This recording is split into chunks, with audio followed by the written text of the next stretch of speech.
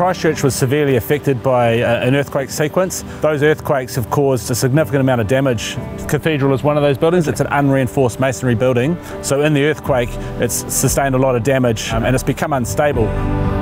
Well, the cathedral is right in the centre of the city. It's a really important part of the city for many people from Christchurch. A lot of people wanted the cathedral to remain and to be reinstated, and the job is to reinstate that cathedral back to sort of its former glory. So what we're doing now is stabilisation, and that is making the building safe. And once we've got it stabilised, we can start the real work of reinstatement, strengthening it and then reinstating it. VIP Structural Steel is a Christchurch-based company. We have over 100 staff. We design, fabricate and erect commercial projects all over the South Island and some in the North Island as well.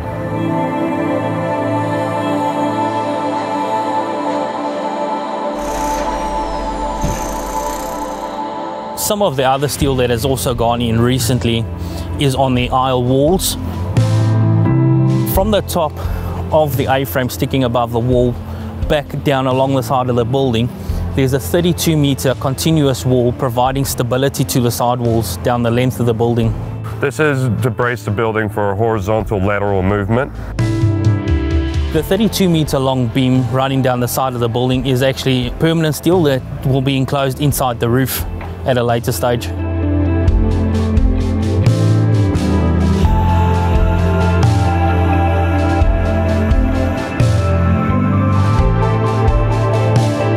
So the crossing is a structure built right in the middle of the cathedral.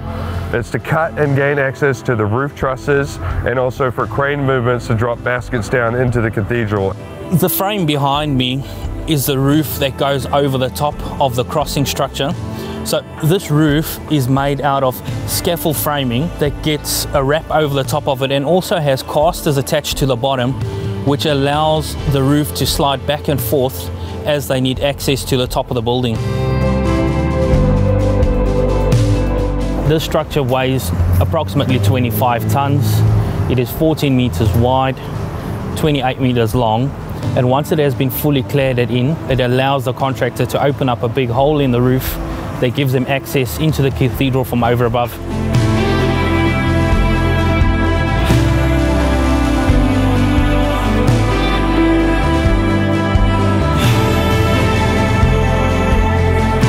So the app structure is behind the cathedral. It's about 110 tons worth of steel. It's bracing the back of the cathedral, and it also braces laterally to the cathedral with link beams and drag beams.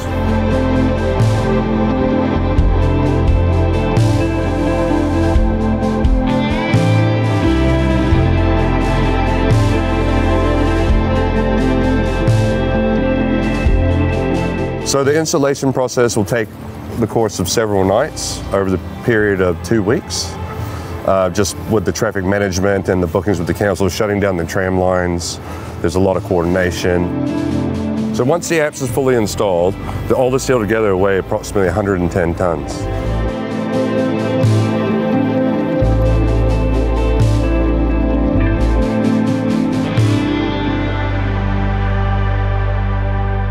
The Christ Church Cathedral is an iconic building in the centre of Christchurch.